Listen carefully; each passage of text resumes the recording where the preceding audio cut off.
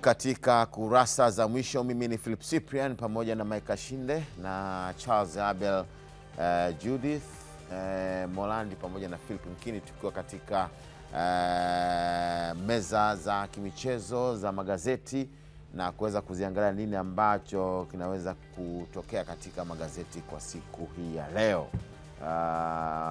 Imepambwa na magazeti ya Mwanaspoti, Uhuru, Habari Leo, Mwananchi, uko na Wananchi lile darasa huru magazeti ambalo hivi karibuni limekuwa likitoka mara kwa mara. Limeongeza peji za michezo, maana endelee tu kuongeza peji za michezo. Moja tunapigia wapi? Ile moja. Ile tu. Bado hawajasikiliza. Bado kilo chetu. Lakini pia bado matumizi ya picha mara mwisho wakumbuka. Picha iko sawa. Au unasemaje? Ilikuwa black and white. Of course kuna sehemu, lakini kuna sehemu black and white bado zipo, lakini nafikiri baada ya muda mdogo kufanyia kazi. Sawa. Haya, kumekucha leo hii. Ligi kuu soka Tanzania bara inaendelea, na leo hii katika ligi tofauti kutakuwa na michezo tofauti. Bundesliga, Ligue 1 Ufaransa hiyo, Tanzania, maeneo mengi.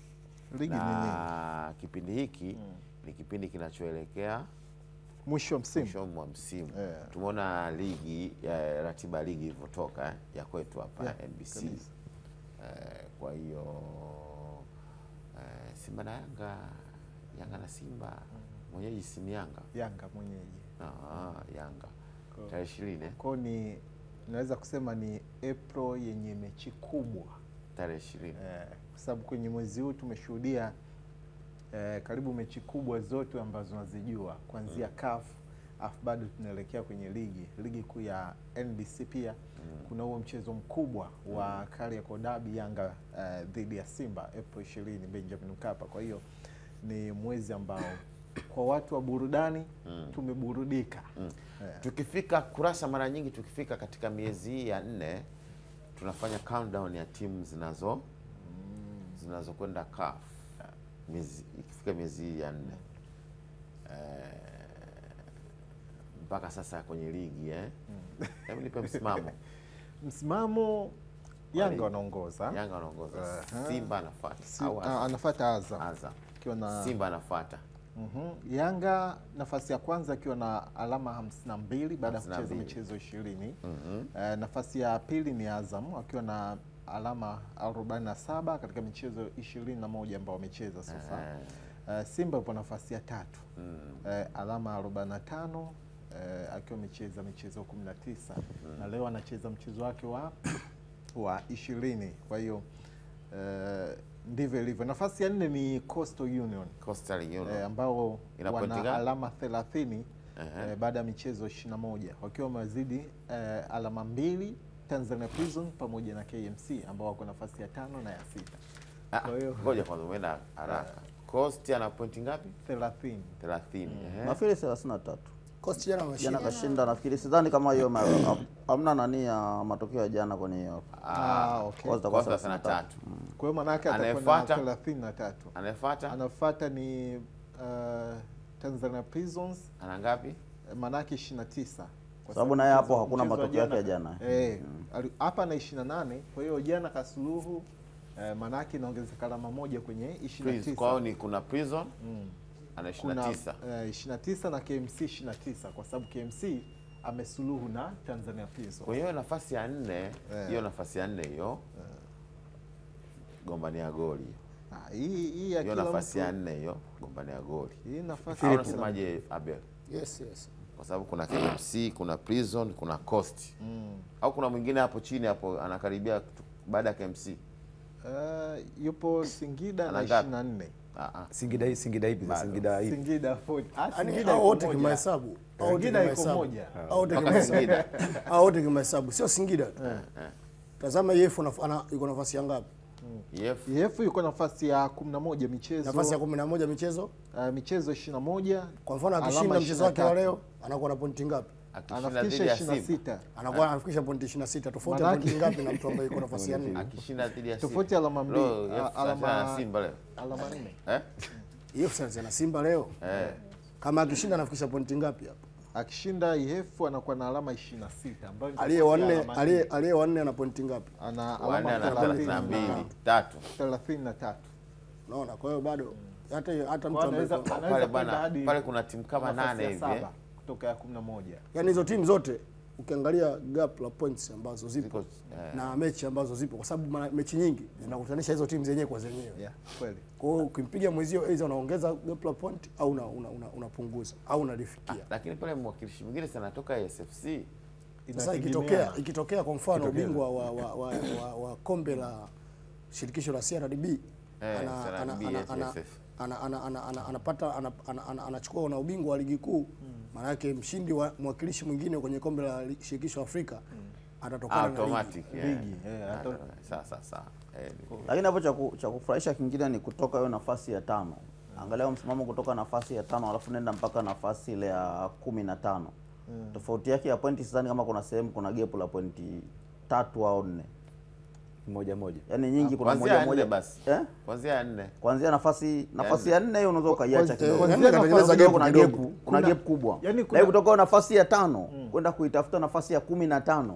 Gap lake hapo ni pointi 2, 3, 1, yaani anaweza akatoka mtu nafasi ya 15 akaja akaanguka kwa nafasi ya 10 au nafasi ya 9 kwenye mechi moja tu. Na kwenye kushuka pia. Na kwenye kushuka pia. Anaweza akatoka mtu nafasi ya 10 akaenda kushuka daraja. Na kwa namna msimamo ulivyo, kwa mfano kama JKT wana michezo 20. Maana yake wana michezo miwili pungufu ya timu kama Coastal Union ama Tanzania Prisons ama KMC. Kwa kama wanashinda michezo miwili wanakuwa na alama 26. Okay. Wanaenda hadi nafasi ya 7. Okay, wakati tukiwa tuna hiyo countdown na pia tulikuwa katika wakati huo tunaangalia pia na kutikavu kutikavu. Hivi Julio katoka bado yupo? Yaani kimsingi Julio haeleweki. Yaani kimsingi Julio anikatoa kwenye mabano haeleweki. Timu ya jana na mechi ikaudi Dar es Salaam anakuambia ataweka mambo sawa. Mambo yakaa sawa narudi kwenye timu. Sasa hapo ndio inapoiba maswali sikio kimbia mechi. Yeye ndo anaweka sawa au timu inaweka mambo sawa. Anasema kuna mambo yakikaa sawa kwenye timu. Atarudi. Sasa mwisho siku unaondoka, sasa unaondoka ndio anasema cha ziada kwamba haeleweki kwa sababu kwamba timu ina mechi ngumu. Alafu unarudi Dar es Salaam unasema kuna mambo kujokeka mambo sawa. Sasa mambo gani kujoka? Sasa from what I know, wewe unabakia kwenye timu. Timu inaenda kwenye mechi ngumu. Na sio mechi ngumu tu, mechi yote ya kawaida. Kuiacha timu wakati inajiandaa na mechi, sidhani kama ni jambo zuri. Kama alikuwa na uwezo wa kusolve mambo ndani ya timu, wakati huo yeye anaendelea kuinoa timu. Maana yake timu inaingia katika mchezo huu ikiwa weak, haina mwalimu. Ngoja tunampa assignment Philip Mkini. Atuambie mpaka sasa tumevurugana na makocha wangapi kwenye kutikavu. Kwenye kutikavu manake kuna wengi wamekuja wameondoka, wengine bado nusu warudi tena. Kuna timu zimehaha na makocha 3 msimu mpaka sasa hivi. Yaani ukihesabu hizo mechi hapo unahesabu mechi 22, lakini kuna timu zimehangaika na makocha 3 mpaka 4. Yaani shida, na kama alichokisema Chazi Julio, mimi nakumbuka Julio kwanza ashatuambiaga amestaafu, yani hangaiki tena na ligi kuu Tanzania bara. Alipoachana na Dodoma kipindi kile, si ndio? Alisema ana tena mpango. Mimi nakuja kumuona sasa hivi amerudi. Juzi tena mimi nafikiri Chazi ndo ananiambia Julio yupo kama hayupo. Wao ni ligi yetu, yani ligi yetu sisi kwa makocha sijui. Yaani na kuna kitu naficha kuweka sawa. Lakini unakumbuka pia wakati ndo anaingia anapewa jukumu la kuifundisha Singida. Mechi ya Simba alisema hatakuwa. Kama yani alikimbia. Sasa hivi inakuja tena mechi ya Yanga kama vile kajitoa. Ya Simba alisema alijitoa ama alikuwa makubaliano? Aliomba kwanza asiwepo. Mechi ya Simba alisema kwamba nangojea mpaka baada ya mechi Simba kumalizika ndio nifanyeje, ndio aingie. Ameingia, amesimamia baadhi ya mechi. Sasa hiyo mimi naangalia labda nini Maslahi sasa. Yani sio maslahi, yani conflict of interest. Mgongano wa kimaslahi. Mgongano wa kimaslahi. Kwa sana kwa Yanga napo. Siangesubiri basi mechi ya Yanga basi ya Yanga ambao haina mgongano wa kimaslahi. Kwani haiwezekani Julio mgongano wa kimaslahi. Kwaona huku napo mgongano wa kimaslahi. Inawezekana. Jamani tuje jamani, haya hilo kutikavu tutakuja tena hapo baadaye. Baadaye tutakuwa na wenzetu kutoka Dodoma. Kuna bunge marathon ambayo inaendelea, na pia tutazungumza na Ali Bakari katika maeneo tofauti tofauti ya mji wa Dar es Salaam.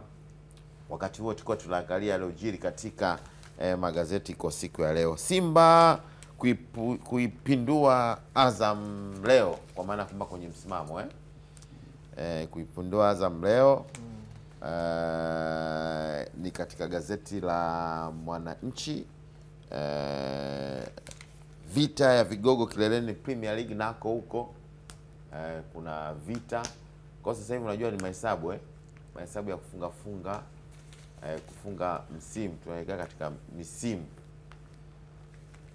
Ni kweli, na ndio wakati ambao unaweza kuongeza gap la alama, yani utofauti wa alama na mpinzani wako, ama ukapunguza utofauti wa alama na mpinzani wako. Hiyo sasa hivi tunaiona kwenye ligi nyingi. Kwenye ligi kuu kwa mfano, mechi ya leo kuna namna ambavyo washindani wa Simba wanaiangalia. Itakuwaje? Kama Simba anapata matokeo, maana yake bado anaendelea kukeep ile pace kuwakimbilia washindani wake. Kama anapoteza, ni furaha kwa timu nyingine ambazo wanashindana nao, ikiwemo Azam FC pamoja na Yanga. Vivyo hivyo kwenye mchezo wa Aprili 20 pia unaangaliwa kwa jicho lile lile. Si tu Yanga anayoangalia, lakini pia hata Azam wanaangalia kwa jicho lile lile, kwamba kama Simba anapoteza, maana yake yeye anapata nafasi nzuri ama anakuwa kwenye wakati mzuri wa kwenda kwenye nafasi ya pili. Kama Yanga anapoteza, maana yake Azam na Simba wanapunguza gap ama utofauti wa alama na pamoja na Yanga, kitu ambacho kinaweza kuwarudisha kwenye ni kweli wapo kwenye mbio za ubingwa, lakini gap la alama, tofauti wa alama kidogo inaweza ikawa inawanyong'onyesha, lakini linapopungua hadi alama moja, kuna namna. Katika gazeti la Mwananchi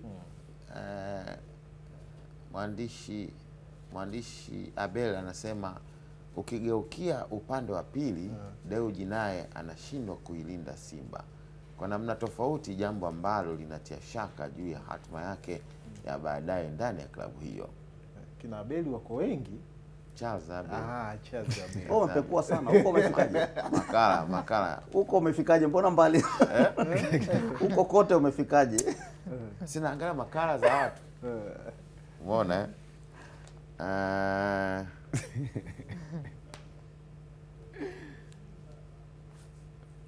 sawa. Ngoja kwanza. Haujanitendea haki. Kwa sababu yani the way ulivyoisoma, yani umesoma kipengele ambacho kama kimebana sehemu moja. Nimesoma hapa kwenye nyekundu. Kuna nyekundu. Utility. Umesoma kwenye utility. Hichi chekundu hichi. Mimi nitegemea pengine hata labda headline kidogo.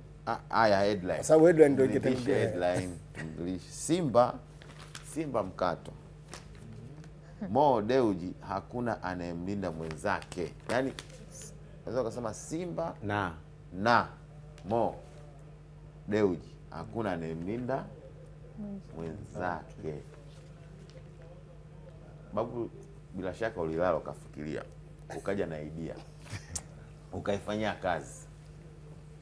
Niambie kama mwandishi wa hii makala. Mimi nadhani msomaji akinunua gazeti ataona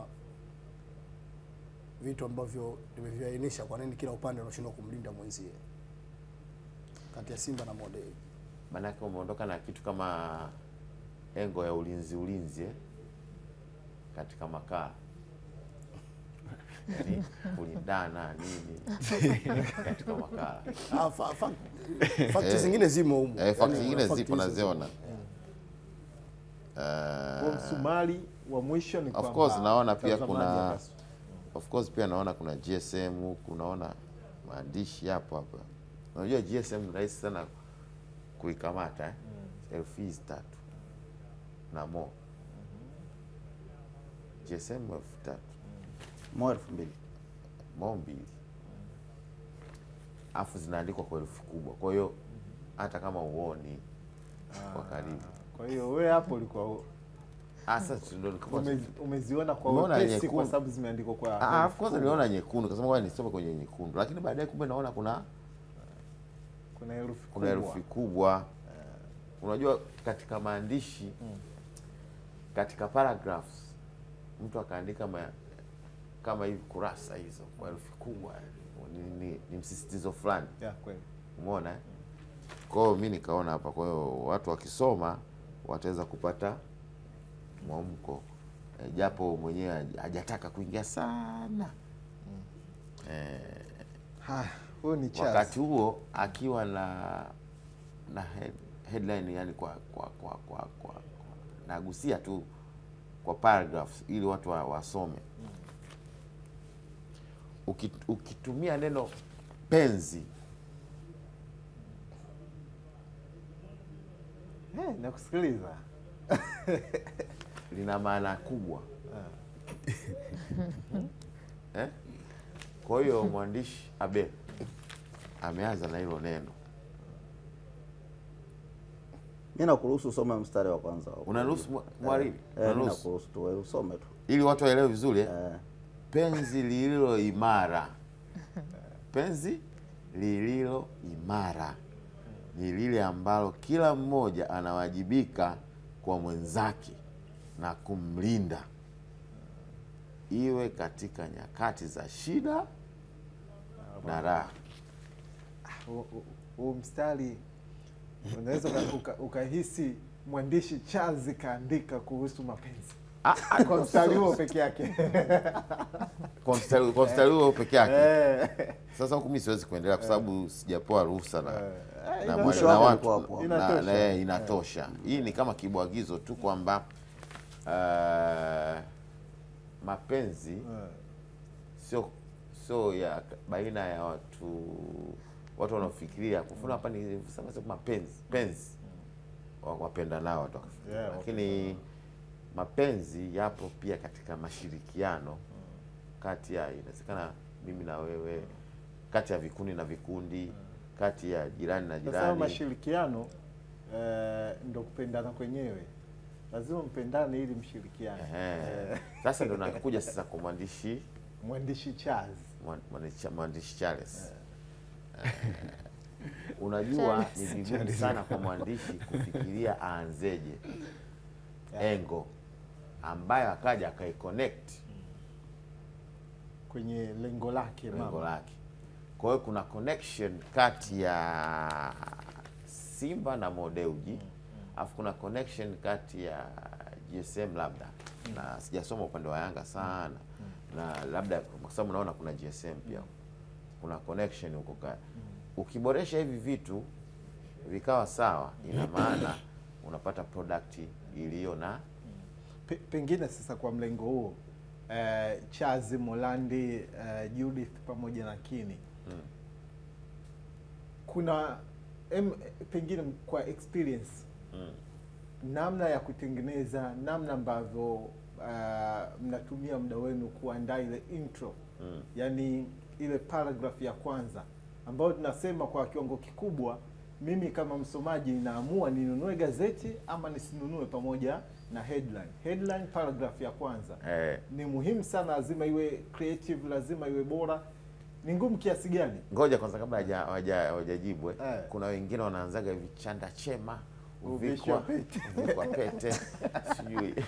Ndio maana nasema kuna namna hapo, kuna kaugumu kwa sababu ukikosea hizo sehemu mbili, headline pamoja na connections na ukurasa paragraph ya kwanza, unaweza usinivutie kama msomaji kwenda kusoma gazeti.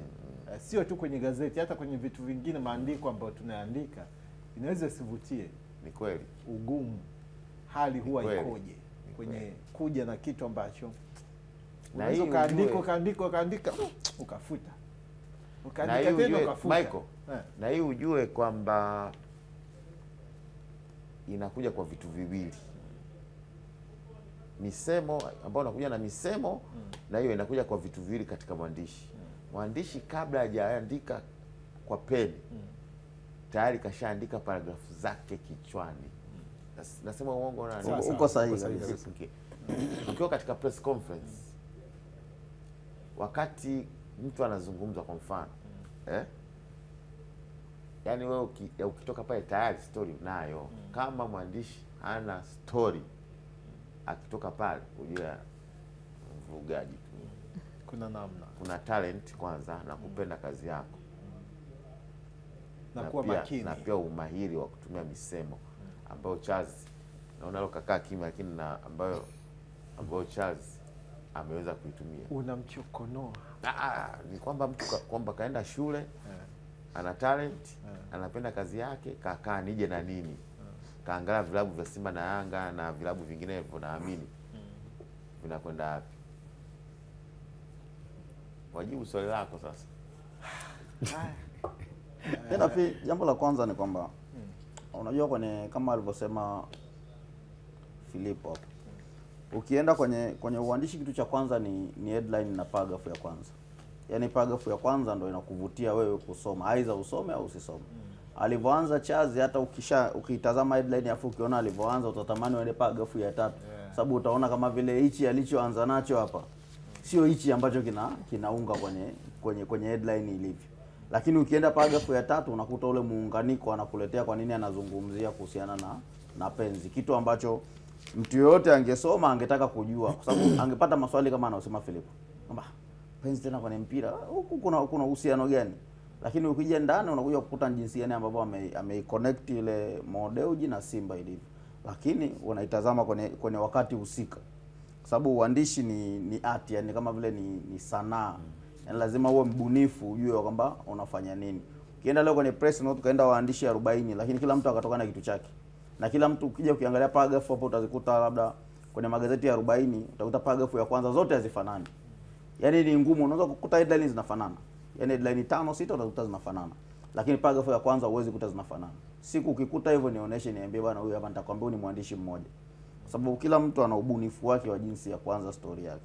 Na ukienda mfano unatoka mjini unakuja huku umeshatoka kuongea na mtu, umemaliza, ina maana wewe umeshaandikia kichwani. Yaani ukienda kwenye kompyuta unaenda kuhamisha vile vitu ambavyo viko kichwani kuvipeleka pale kwenye kompyuta afu vije vikatoka kwenye gazeti. Huo ndio ubunifu sawa wa uandishi ulivyo. Ndio maana kuna mtu anaweza akamshtuka usiku afu akapata idea, akatoka akaenda akachukua diary yake akaandika.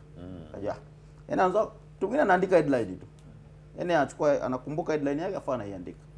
Alafu anaenda zake kulala. Akija asubuhi akiangalia headline anakumbuka paragraph 10 au 15 kichwani. Anaenda kukaa kuandika. Kwa hiyo ni hivyo, yani lazima kwanza hicho kitu ukipende. Na lazima uwe unakifuatilia au uepuki, kwa sababu kitendo cha kuamka anachokisema ni kitendo cha kuacha usingizi kwenda kuandika paragrafu, umeshapoteza timing ya kulala hapo. Kama upendi utalala, utaendelea kulala. Mfano kipindi cha Simba na Yanga. Kipindi cha Simba na Yanga kitu cha kwanza ambacho unakipata ni headline. Ile kuna zile mechi ambazo unaelekea nazo Simba na Yanga. Unaweza kupata kwanza headline yako ukaipenda ukasema hii kigogo hichi. Ukaandika ukajua hii, lakini hii haifai leo. Hii inafaa siku moja kabla ya mechi. Yaani unaweza kuwa umezikusanya wiki nzima, unajua kabisa headline zako unaenda nazo vipi. Okay. Unazitengenezea tu content ndani. Judith, tunakuja kwako Judith. Mwandishi huyo Charles Abel. Katika gazeti hivi umehama huko, umeshare huko, mimi sijamuona sana Charles Abel. Tafute kama yuko huko. Namuona yuko huko. Yupo?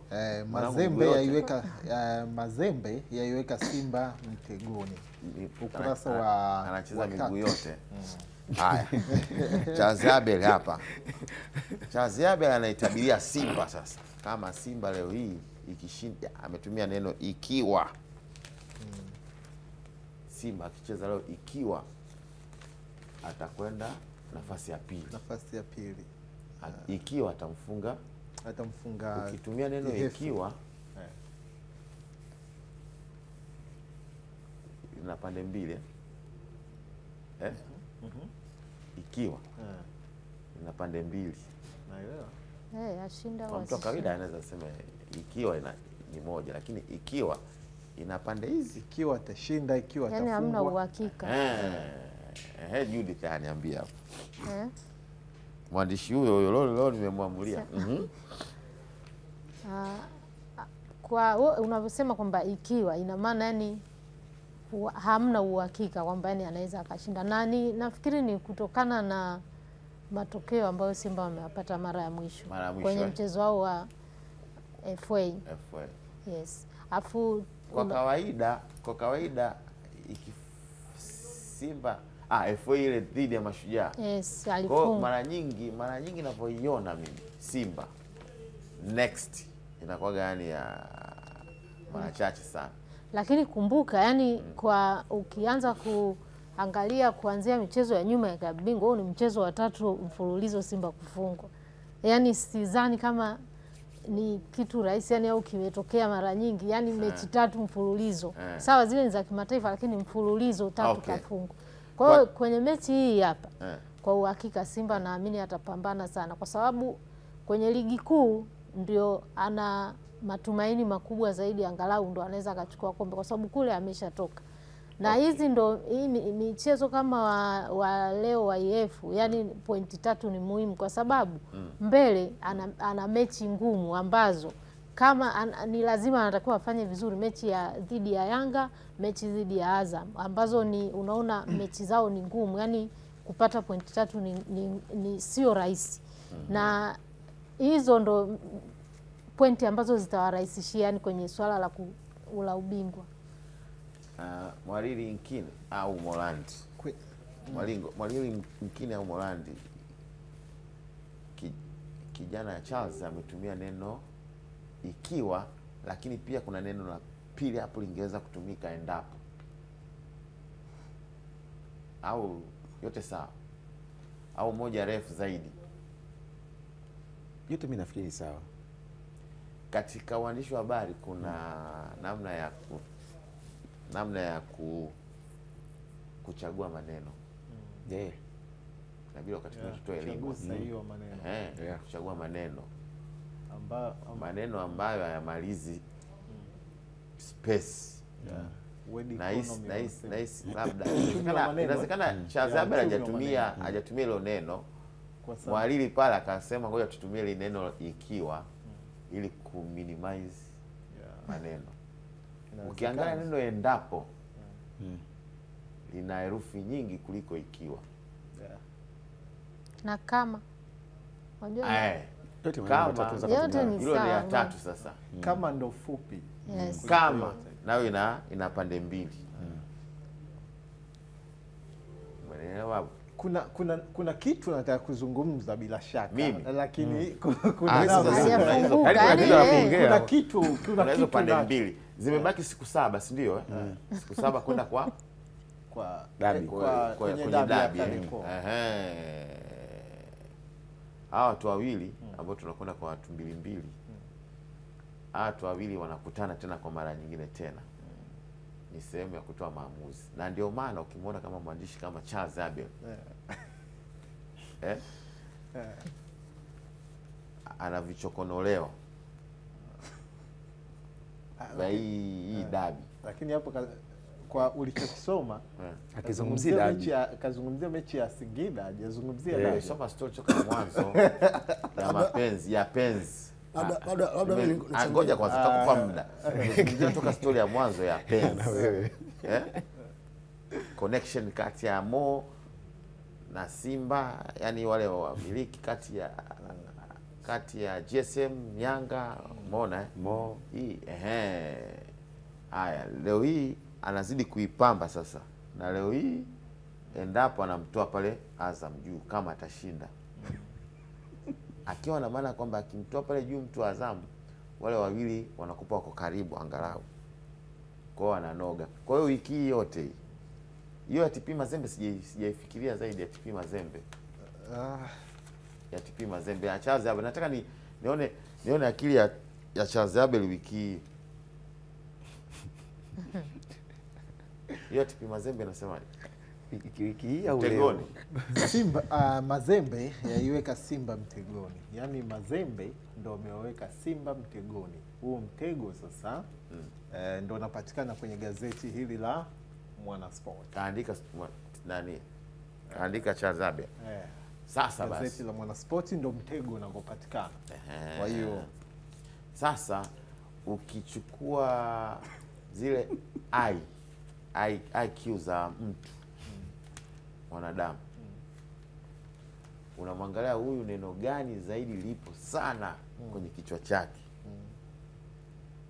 sio jingine bali ni Simba Sports Club anaizungumzia. sasa umegusia kwenye gazeti la Mwananchi kwamba kawagusia Yanga. Amewataja mpaka GSM mpaka GSM. Sijakataa, lakini sijakataa. Story ngapi tumezisoma za Charles Zabe? Story 3 bado la nyingine sijaziangalia. Hiyo moja naitoa. Hiyo moja hiyo back page huko naitoa kwa sababu hiyo ni inahusisha timu mbili tofauti. Ya Simba kuipindua Azam. Unaona sasa? Simba kuipindua Azam. Ni yeye. Ni yeye, lakini sasa inahusisha Simba, inahusisha Azam, inahusisha Singida. Yaani sio timu, sio story ya nani ya preview. Ni preview. Hiyo ni preview ambayo inahusiana na timu nyingine. Tuitoe hiyo moja. Lakini ukiangalia lengo lake. Lengo lake kwanza ni wiki ya Derby. Lakini ameelekezea Simba. Kwani kesho ushafika babu? Ngoja ndo wiki hii, nimesema wiki hii. Ngoja kwanza. Kesho Simba, yani kesho imefika haijafika? Tuombe Mungu ifike. Tuombe Mungu ifike. Tuombe Mungu. Kesho kuna mechi za ligi kuu, hakuna mechi za ligi kuu. Zipo. Yanga inacheza haichezi? Itacheza. Sasa Timu haichezi ya inacheza. Mimi nakwambia. Mbona umewahi kunihukumu kabla hata zingine zinacheza wiki hii? Nasema wiki hii mpaka Jumamosi, labda tukua salama mpaka Jumamosi. Tunaweza tukaangalia sasa sasa wewe unatakiwa usubirie hivyo sasa. Chazabe. Wewe unatakiwa usubirie hivyo, lakini umewahi kunihukumu. Mbona kama unadhulumu? Sawa, lakini mimi niko na kitu kimoja cha kuchangia. Sawa, ongea. Kwenye uteuzi wa maneno. Uteuzi wa maneno. Kuna maneno ambayo maneno mengi yanamaanisha kitu kimoja. Na kuna kitu kimoja, yani maneno mengi yanahusisha kitu kimoja. Alafu kuna neno moja linamaanisha vitu vingi. Kwa mfano ukisema neno paa. Neno paa ni neno moja lakini linamaanisha aidha unaruka kwenda juu au paa nyumba au paa mnyama. Umeona? Lakini maneno mengi kuwakilisha kitu kimoja, ndio mfano kama tulozungumzia hapo. Dajudi akatolea mfano, nao katolea mfano kwamba endapo, kama, iwapo, ikiwa. Yani ni maneno ambayo yanamaanisha hichi kitu sio lazima kitokee. Yani ni kitu ambacho wewe hujui, yani ni kama ikitokea, yani sio yani hakilazimishi, yani sio lazima kiwe hivyo. Umeona? Sasa hii iko kwenye unapoandika preview ya mchezo wote duniani. Hasa mchezo kama mpira wa miguu ambao wenyewe tunasema ni mchezo ambao ufanye nini? Hautabiliki. Yani ni mwiko. Yani ni mwiko kwenye uandishi kugeneralize, yani kuhitimisha kabla mchezo haujachezwa. Umeona? Okay, tutarudi wenzetu ambao wapo Dodoma, Pascal Kabombe. Tupe ni kinachoendelea huko katika Bunge Marathon. Ambao wenyewe watakuwa wanakaribia kumaliza kwa sababu wengi kule ni professional athlete, kwa hiyo inakuwa ni rahisi zaidi kwao.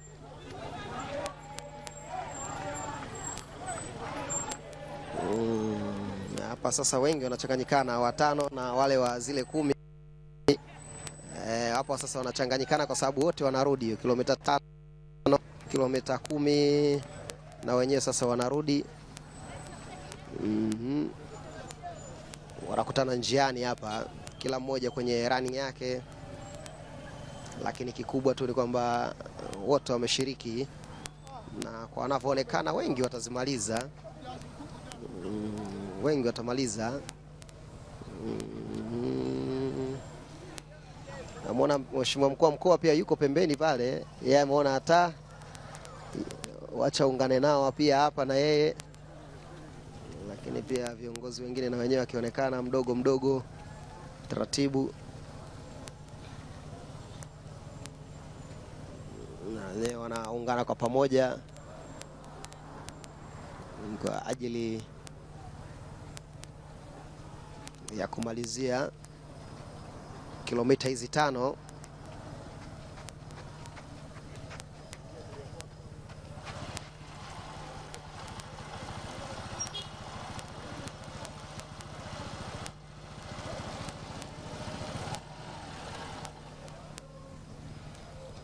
Bado tuko barabara TANESCO Dodoma hapa.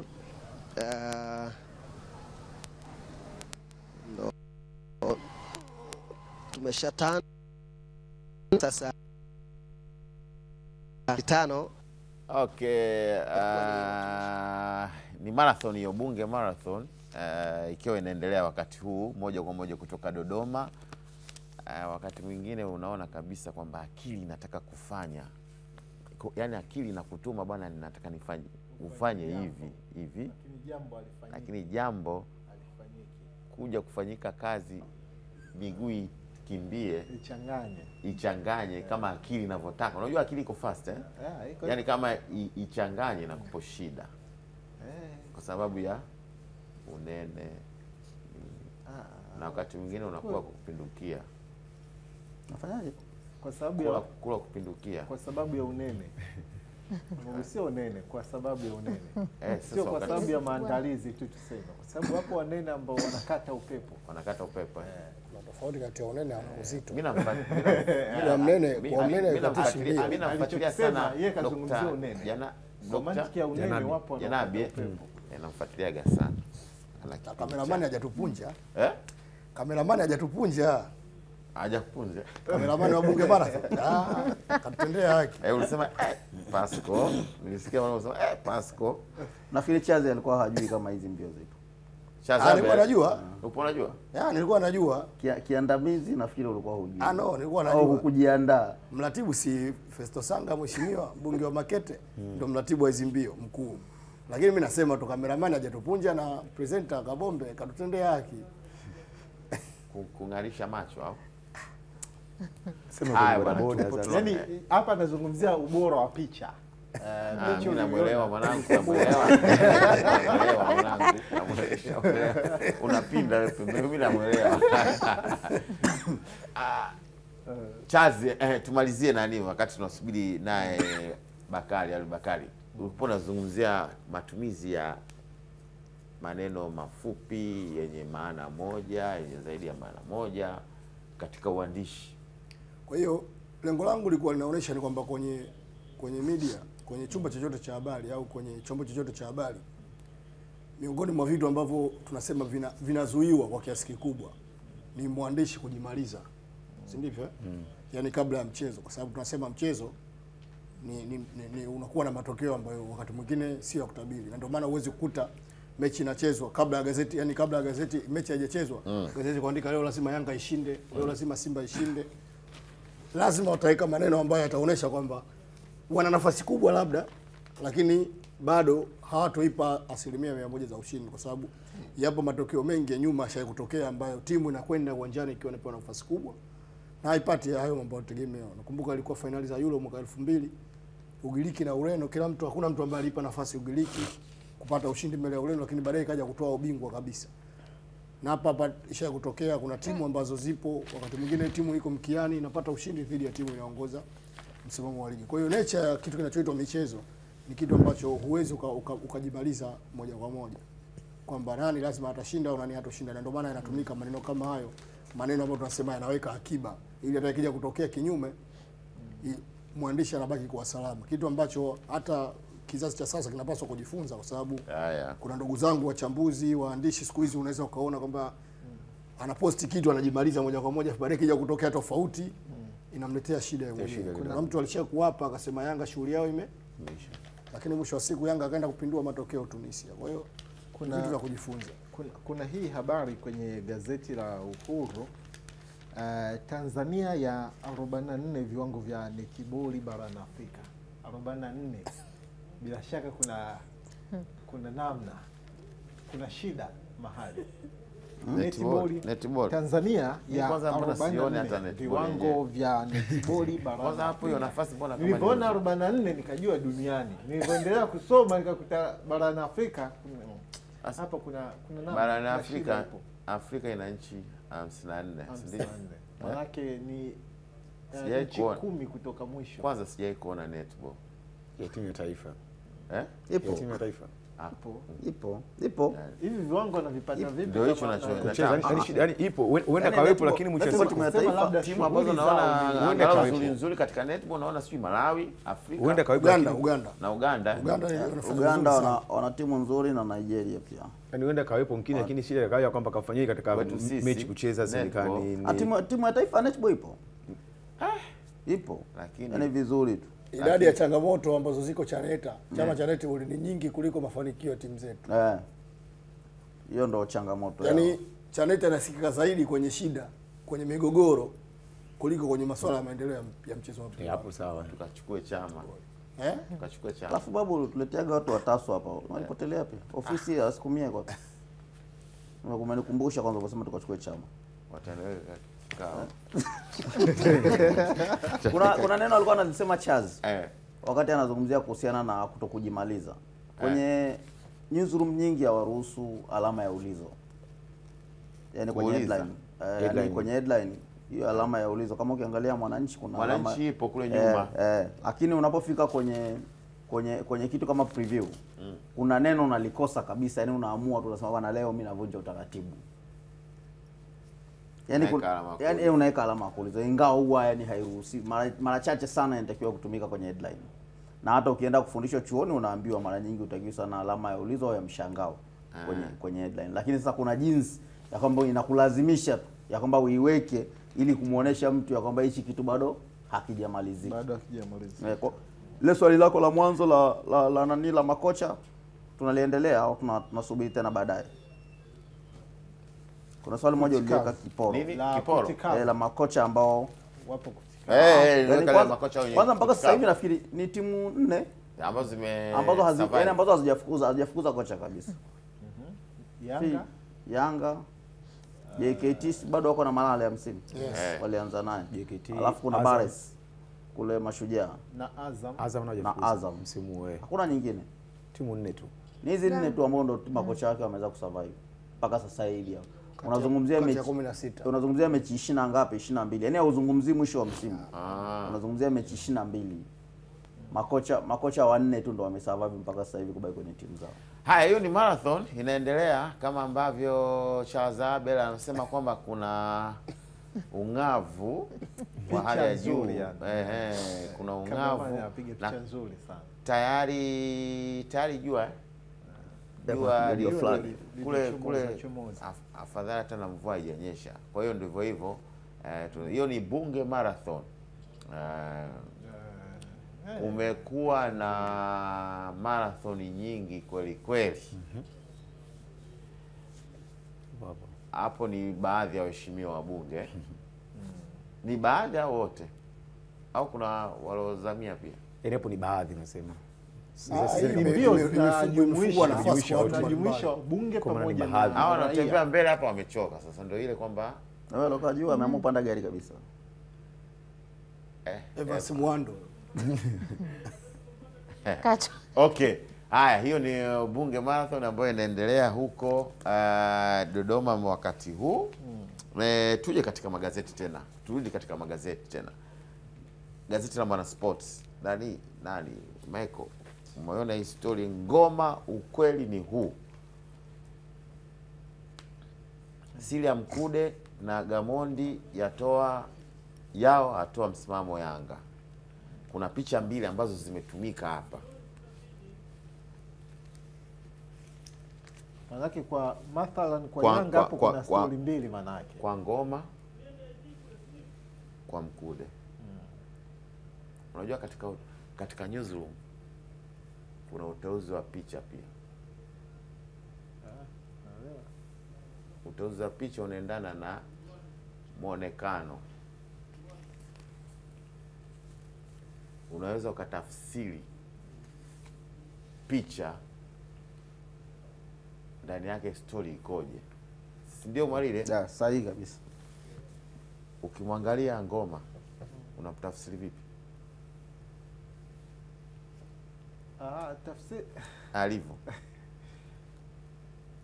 ni kama anafikiria, ni kama ameumizwa na kitu, kwa sababu yani kuna kitu kama anakifikiria. In short ni anazungumza, yani hapo ni majonzi, labda unaweza kusema ni majonzi moja, yani kwa lugha nyepesi ni majonzi. Picha Mkude shangwe, furaha, anacheka. Kwa hiyo kuna kitu Mwalili anacho. Ngoma ana picha nyingi za hivi, sio anafanya hivi, sio vipi Ngoma. Lakini hapa Mwalili anacho hapa. Hata kama hajakizungumza kwenye story. Lakini kuna kitu. Haya, asante. Twende kwa Ali Bakari. Vipi habari za wakati huu? Ali, umelifuatia gazeti la Mwanaspoti? Umelifuatilia gazeti la Mwanaspoti? Umeliona gazeti la Mwanaspoti hapo? Yes. Angalia hiyo picha ya Ngoma na hiyo ya Mkude. Alafu Mkude kama vile anacheka kwa kukebei hivi. Sawa, Filipo Cyprian, kama nilivyotangulia kusema awali ya kwamba tumeamkia eneo la Mwananchi hapa bwana, kuna kibanda cha magazeti, lakini ndio unafahamu ya kwamba gazeti hilo la Mwanaspoti unalolitaja ndilo linapotoka hapa. Na gazeti la Mwanaspoti lilolitaja Filipo hili hapa hili. Ulimtaja Ngoma na Ngoma anasema ukweli ni huu. Kweli picha ya Ngoma tunaiona hii hapa kabisa, picha kubwa. Alafu chini umemtaja Mkude, kweli siri ya Mkude na Gamondi yao atoa msimamo Yanga. Kweli Mkude anaonekana akiwa anatabasamu fulani hivi, sio anatabasamu kuelekea ile dabi ya Kariakoo. Na Ngoma kweli kuna utofauti kidogo katika muonekano Filipo Cyprian. Sijui nyinyi hapo katika studio zetu hapa, hii picha mmeitazamaje ndugu yangu? Unajua dabi inakaribia alafu hao majamaa wanakutana katikati pale. Ni kweli kabisa Filipo Cyprian, hawa jamaa ndio tunaweza kusema ndio wapishi pale katikati, kuhakikisha ya kwamba mipira haivuki kwenda kwa Diara ama mipira haivuki kwenda kwa Ayubu Lakredi kule kwa upande wa Simba, na kila mmoja kweli ana muonekano wa tofauti. Labda tuwaulize hawa waliopo hapa, wao hizi picha mbili wanazitazamaje? Bwana, habari yako? Salama. Wewe unaitwa nani? Hebu geuka kidogo watu wakuone vizuri. Unaitwa nani? Mimi naitwa Bibu au Awilo. Wewe shabiki wa timu gani? Shabiki wa timu ya Yanga. Wewe Mwananchi? Mimi ni Mwananchi. Hii picha ya bwana Jonas Mkude, lakini huko Fabrice Ngoma. Ukizitazama hizi picha kuelekea tarehe 20 ile dabi ya Kariakoo, zinakupa taswira gani? Ukimtazama huku Ngoma afu mtazame huku Mkude. Mimi naona kama Mkude anafurahia dabi, itakuwa nzuri kwake. Na kwa upande wa Ngoma unavyomuona? Ngoma sio mzuri, ndio maana ameona hawezi akacheza na Simba na Yanga. Ndio maana ameona hawezi akawa na furaha kutokana na uwezo wa Yanga, hawezi akawa na furaha kwa hiyo. Yaani kwamba Ngoma pale anaonekana hana furaha. Hana furaha. Ana wasiwasi na dabi. Wasiwasi na dabi yani. Bwana, hebu shabiki wa Simba tumpate hapa. Aje kumjibu. Shabiki wa Simba aje asogee hapa tumpate. Hakuna shabiki wa Simba hapa. Yupo wapi shabiki wa Simba? Yupo huyu bwana. Alafu anatabasamu. Bwana, habari yako? Salama. Upo vizuri? Namshukuru Mungu. Hebu tusogee hapa. Sogea hapo kwenye magazeti. Kuna kitu tukuoneshe, alafu uje utujibu hapa. Unaiona hii picha? Unaziona hizi picha zilizopo katika gazeti la Mwanaspoti? Unamwona huyu ni nani? Ngoma. Huyu ni nani? Ngoma. Na huyu? Huyo Mkude. Huyu Mkude? Yeah. Ngoma anaonekanaje na Mkude anaonekanaje? Ngoma anaonekana akiwa anafikiria. Na Mkude akiwa anacheka. Kuelekea tarehe 20 mwezi huu hapa, inaleta tafsiri gani kwenye dabi ya Kariakoo? Dabi ya Kariakoo si tafsiri ya kuwa Mkude akiwa anacheka yule anafikiria, basi kutakuwa kuniona wananiona na sio kuniona leo tu. Mimi hadi studio naonekana. Sawa, twende hapo. Unaelewa? Kwa hiyo picha hizi si tafsiri ya kwamba walishinda goli 5 kipindi hichi tunakwenda nacho watakwenda kushinda tena. Wewe siri yake huyu anachokicheka, anawacheka wenzake. Anawacheka Yanga? Anawacheka Yanga. Kinachokuja kinachofuatia sio kizuri. Wewe bwana wewe. Ndio nakwambia hivyo. Na mwenendo wa timu yako, lakini bado una uhakika kabisa. Mkubwa. Kwamba utashinda ngapi? Ya Kariakoo? Mkubwa. Utashinda ngapi? Kuanzia 2. 2 kwenda juu. Kwamba 2 bila ama kwenda juu. Kwenda 2 kwenda juu. Hebu shabiki wa Yanga sogea hapa. Shabiki wa Yanga sogea hapa. Sogea hapa ndugu yangu. Mambo vipi? Bwana salama vipi? Umemsikia huyu ndugu yetu? Bwana amemsikia sana. Kwanza unaitwa nani? Mimi bwana naitwa Constantino Adriano. Wanasema pamoja na mambo mengine, lakini kuhusu dabi ni swala lingine. Nyinyi Yanga mtapigwa tu. Yanga tunaweka bwana. Ndio maana tuna 100%. Wajua mtu anavyocheka na maana moja kwa moja anajiamini. Na unapokuwa na huzuni ujue enda kulia moja kwa moja. Ndio maana anajikutaga hapo jamaa haelewi huyo. Hebu tuambie hapa nani mwenye huzuni na nani anacheka? Tunamuona hapa alivyo Mkude na alivyo nani hapa. Na maana yule jamaa pale anaenda kulia mara 200.5. Anaenda kulia mara 200.5. Ndio maana haelewi pale aende wapi. Anatamani hata kukimbia. Kila mtu asimuone. Yaani kama vipi mechi yaahirishwe, ampe tu mwenzake point. Mechi ifanyaje? Yaahirishwe, point ziondoke tu, ampe mwenzake. Ndio maana anajifikiria yule. Wewe bwana Simba wewe bwana wewe, mimi Yanga bwana sio Simba, naongea na Mkude hapa. Kwamba wanaoomba kuahirishwa ni kina nani? Ni hawa wanaotaka kulia hapo. Si unamwona jamaa yule aliyokojua na huzuni sana pale. Unamwamini uko kama binadamu kweli pale? Wewe bwana wewe. Yaani binadamu lakini haelewi. Anatamani jamani wewe wenzetu wachukueni tu point iondoke bwana, tusikae pale uwanjani bwana. Naweza tukapigwa hata 10. Yaani sio 5 tena? Hamna 5 za kwenda mbele, ndio maana alistukia bwana. Bwana wa Simba yupo wapi? Wa Simba, tumpate wa Simba mjibu huyu bwana. Haraka. Hamna shabiki wa Simba? Upo mwenyewe? Bwana wewe. Hebu kwanza jitambulishe jina lako. Naitwa Hashim Idi. Hii picha ulinyanyua gazeti mara kadhaa kuihakiki vizuri. Na naihakiki tena hii hapa. Unaihakiki tena? Wewe inakupa taswira gani? Anasema kwamba hapigwi mara 2. Hapigwi? Mara 2. Kwamba yupo serious na kazi. Yuko serious, yuko kazini. Huko kwa upande wa Mkude? Ushubwada. Kwamba nyie tarehe 20 mtafanya nini? Tunawatahiri hao. Bwana wewe, lakini sasa kwa namna unavyoiona timu yako, unafikiri kweli tarehe 20 hayo unayozungumza yatatimia? Sasa kwani hii timu hii imetoka kucheza na timu ngumu, wakina Leale, wakina nani? Sasa Sembusa, wakina Yanga hao wanaonunua. Wamecheza na Mamelodi kaka. Mamelodi dakika 180 hakuna goli kaka. Ni Mamelodi. Sio hii ni Simba, sio Mamelodi.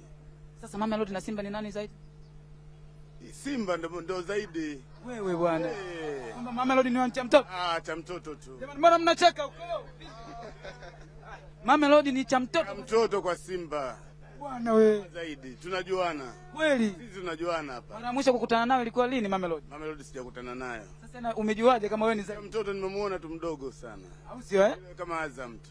Basi sawa. Filipo Cyprian, umemsikia ndugu yetu hapa mwenye magazeti. Anasema Mamelodi ile ni cha mtoto kabisa. Tarehe 20 inaonyesha ya kwamba Ngoma ipo serious na kazi na mambo hayatojirudia kama yale ya tarehe ngapi sijui ile. Sitaki kuitaja. Yeye anasema kwa tarehe 5, mimi sikutaka kuitaja hiyo. Lakini kama kuna shabiki mwingine wa Simba anaweza kaongeza? Hakuna. Mzee wangu wewe shabiki. Mimi wewe shabiki wa timu gani? Simba. Simba. Tarehe 20 unaizungumzia? Yanga atakula goli 3. Yanga? Watakula goli 3 bila. Goli 3 bila? Ndio. Unaitwa nani wewe? Brian FM Zefania. Hebu nitajie wachezaji 5 tu ambao naamini watafanya makubwa katika hiyo mechi. Chama, Ngoma, Saido na nani Baba Esther. Huyo Shomari Kapombe. Mwingine? Hapa huku tunamweka Baba Kasa. Baba Karasa. Na Mixon. Hao ndio wataenda kufanya maajabu. Ndio. Sawa. Filipo Cyprian. Hawa ni watu wa Mwananchi hapa. Wanasema biroko zabie kuelekea tarehe 20 mwezi huu wa Aprili. Itakuwa ni juma ngapi sijui hapo bila shaka. Jumamosi. Kuna mtu ananikumbusha hapa anasema Jumamosi. Majira ya saa 11 siku kama ya leo. Jamaa anaongeza hapa. Wewe shabiki wa Simba Yanga? Mwananchi kindakindaki. Mimi Mwananchi kindakindaki. Naitwa David Gaudenzi Kalenga. Nataka niwape onyo mashabiki wa Simba. Wasijirudie kuleta timu uwanjani mbovu. Yaani wasilete timu? Wasilete timu kabisa. Wani wasilete ikiwezekana. Sijui wachukue sui na Mo wao, sijui na nani Kaduguda, sijui nani hiyo. Waje pale, waje wakae tu uwanjani pale, ikifika dakika 90 waondoke. Maana hatutaki timu sisi. Yaani mechi isiwepo. Hamna timu pale. Nyinyi mtafika uwanjani. Mimi ndo mwenye mechi. Na mimi ndo mwenye mmiliki wanayemiliki ligi, tuseme tu kwa ujumla yani. Unamiliki ligi? Ligi sasa kwani kombe analo nani mpaka sasa hivi? Sasa nini sifike uwanjani? Lakini kila mtu ana timu karibuni 2 3 zinaweza zikachukua zikakutoa pale nafasi ya kwanza. Mpinzani wangu ni Azam sio Simba. Akishinda leo Simba inakuwa gap point 4. Akishinda na nani? Anacheza na nani kwanza? Anacheza na Yehef. Yule kwanza ana misiba mitatu. Ametoka kufiwa kule Misri kule. Akaenda kafiwa Kigoma. Msiba umekataa kuzikwa kule, wamerudisha hapa. Leo tena wameenda Mbeya. Sio Mbeya, sio Singida huko. Kuna msiba mwingine huko tena. Maiti inazikwa kule, inarudishwa huko. Wewe swali mimi sijui. Hilo swali anajua Mona na majeneza yake. Tarehe 20 baada ya mechi tukufuate tena hapa. Nitafute hapa.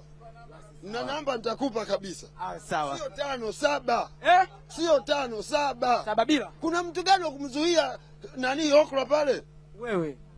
Kuna mtu gani wa kumzuia Pakome pale? Sawa. Kama walikula 5 itashaje kupigwa 7? Sawa. Basi ni tambo za mashabiki wa Simba na Yanga hapa. Nirejeshe matangazo kwako Filipo Cyprian uweze kufunga kipindi. Asante sana. Ni msimu wa mvua huu ni msimu wa mvua. Kuna misemo miwili nimeipata hapa kwenye picha hii na kila ambacho wamezungumza mashabiki. Kwanza muda ukimuona Kobe kainama jua natunga sheria. Wamezungumza kwenye huyu nani hawajazungumza mimi katika hizo picha. Kwenye hizo picha. Huyu unamzungumzia nani? Unamzungumzia Ngoma. Jua natunga sheria. Hiyo sheria ni ya namna gani atakuja kucheza. Alafu kuna nyingine anasema usimcheke mamba kabla hujavuka mto.